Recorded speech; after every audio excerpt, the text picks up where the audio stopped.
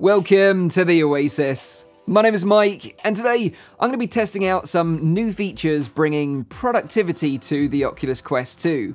In the latest version 28 update on Quest 2, Oculus have added the functionality to be able to bring your desk and a keyboard from Logitech into your virtual space.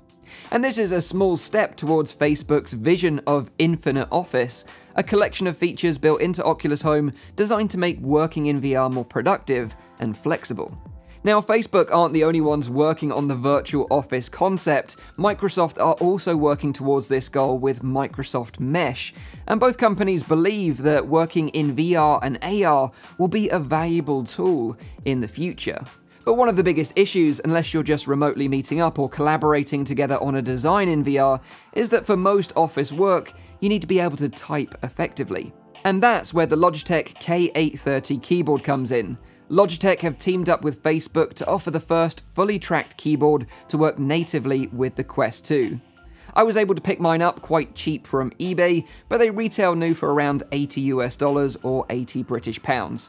I'll add a link to it in the description down below if you're interested. So in this video, I'll go through the setup of my own virtual office, I'll test it out with some basic tasks, and then I'll see if I can play some Typing of the Dead using Virtual Desktop. I'll be talking more about what I think of productivity and remote working in VR at the end of the video. I hope you enjoyed this one, and without further ado, let's dive in. Okay, so here we are in my little desk environment area, all ready to get set up for my virtual office. Just bear in mind that this table is a little bit low, this chair is a little bit high, so it's not ideal, but for the purposes of this video, it'll do just fine. So the first thing we need to do to set up our virtual office is to bring our desk space into the virtual world. And to do that, we go to Settings and scroll down to Experimental Features, and then bring your desk into VR. Now, you might not be able to see this, but I'll add some footage in after the fact, but basically you need to trace the edge of your desk space, edge to edge, set the controller on the desk to confirm the height and press the trigger, and your desk space will then appear in your virtual world. So this is what I've set up as my desk space area.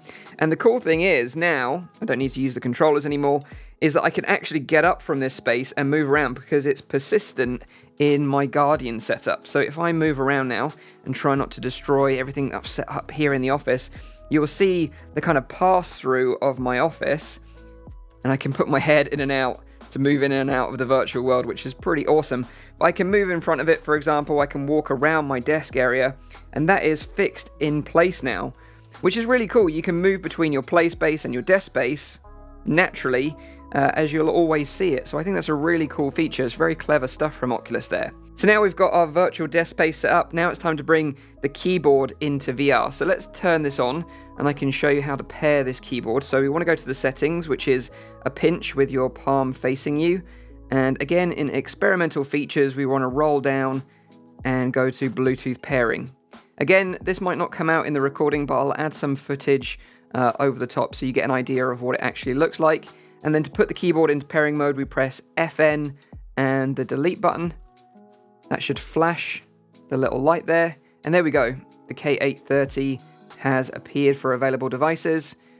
To finish pairing, we need to include a pairing code. So it's got a code on the display here. Press return, and that should be paired. In your device settings, make sure that hand tracking and auto switch between hands and controllers are on, which I've already done. If you can't see your keyboard in VR, try adjusting your room lighting and make sure that your keyboard color contrasts with the surface that it's on, which it totally does in this space. Ah! Whoa! There it is. So that is the keyboard, and whoa, that's kind of interesting. Check this out. So this is kind of like the outline of my hands, but when I actually put my fingers on the keyboard, it actually goes into like a ghostly pass-through mode.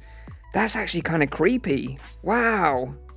Nice. And that's going to make it much easier to actually see what you're typing. So let's see how well we can actually track this keyboard. Okay, so it is moving around. Okay, a little bit. Okay, if we start moving it around very fast, it's kind of pushing the limits of being able to track. But if you do it fairly slowly, then it seems to work. I guess that it's using the backlit keys for tracking, but it's pretty impressive that the Oculus Quest 2 can track objects this way. So I suppose now let's fire up the browser, which is the only real application that's native to the Quest that can support this right now, and play around with some functionality, and then we'll log into Virtual Desktop and see what we can do there. Okay, so here we are in the Oculus browser, and as you can see I've got 2 windows set up already, but you can actually have up to 3 windows at a time, which is really cool. It's almost like having 3 monitors surrounding you, which is really nice, and especially when you'll be able to use these different windows for different applications in the future, that'll be incredibly useful. So let's get up one more website, which is one of my favorites, and that is of course the Oculus Quest subreddit. If you're not familiar with it, it's super useful. The community there are really awesome, so let's go and check out that. And the cool thing is, switching between using the keyboard and your hands feels very intuitive. It's kind of like, you know, using an iPad, for example. You use the keyboard, the virtual keyboard, to type, but you use your finger and different gestures. That video of the rat made me chuckle. To navigate around. It's very intuitive, which is really nice. So let's send a little tweet from within the metaverse. Say hello to some people. So let's bring this one. I don't know if we can we move it? Oh yeah, we can switch it around. That's really nice. Okay, let's tweet something. So, hello world.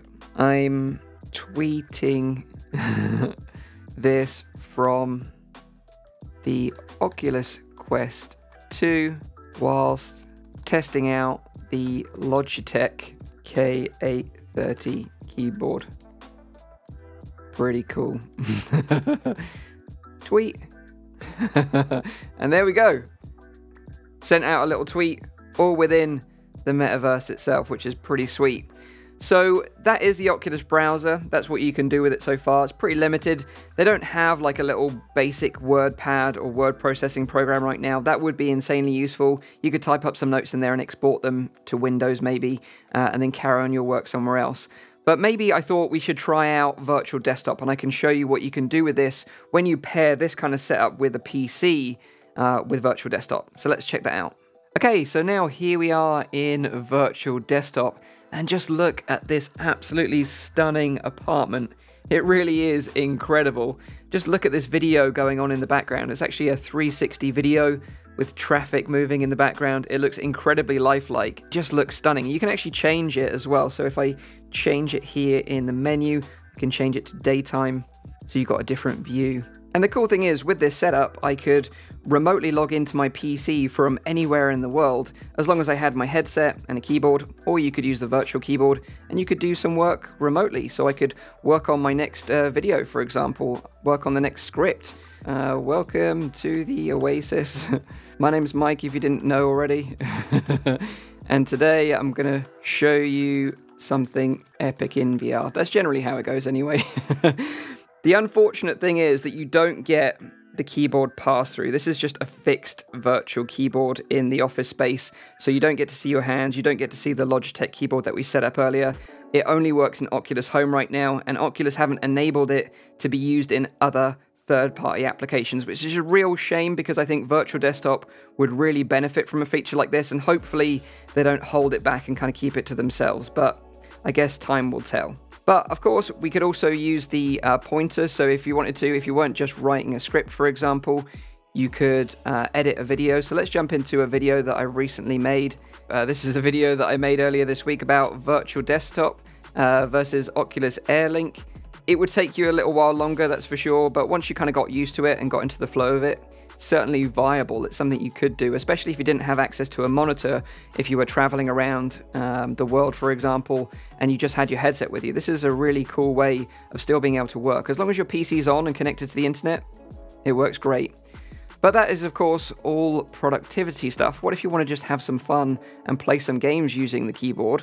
Well, a friend of mine, Eric Hartley, kind of inspired me to try this out. And if we get Steam up in big picture mode, and we can check out Typing of the Dead. Now, Oculus should just buy the license for this game and get a VR version just for this keyboard alone. I think people would buy it because it's an awesome game and it's a great way to learn how to touch type. It's just a shame that we don't have that overlay. Like I said, Oculus should really allow it for virtual desktop.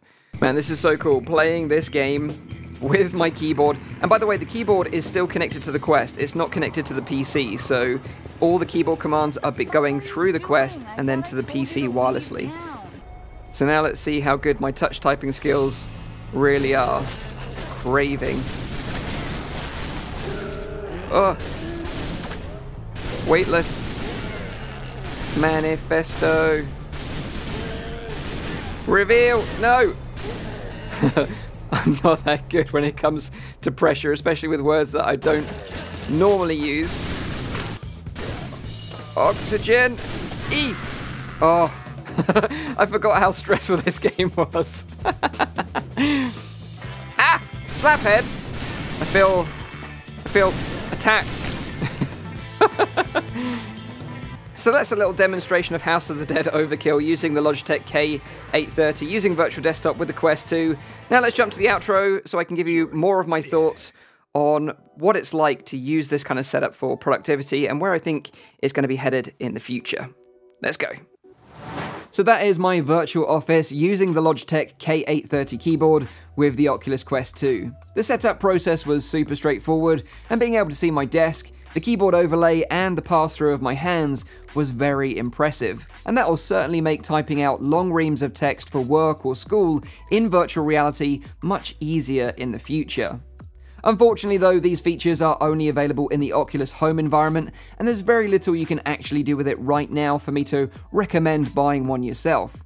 If you do want to buy one yourself though, just be aware that there are two variants of this keyboard and you need to buy the Bluetooth edition. I've added a link to the one you need in the description down below. I really do hope that Oculus open up the keyboard tracking and the hand pass-through features to third-party developers so they can implement them in their own productivity and possibly even gaming applications. I would be so down for a native version of Typing of the Dead on the Quest. But typing aside, there are already some interesting applications that support remote working and collaboration in VR available on the Quest right now, such as Spatial and Immersed. So if you're interested in exploring more productivity applications on Quest, I'll add links to them in the description down below. And this raises a lot of questions. Will VR change the way we all work in the future? Will we be meeting up in virtual offices, chatting by the virtual water cooler, drinking our real-life coffee through straws because we can't use cups anymore? Will this revolutionize education, or will it separate us even further from physical interaction? Maybe that's a good thing in times like these. There's a lot of questions that I don't have the answers for, but it's clear that we're on a path to working in VR sometime in the future. I'd love to know what you all think about this in the comments down below. I hope you've enjoyed this video. Leave a like if you did, and make sure you're subscribed for all my future VR content. And as always, I'll see you on the next one. Cheers.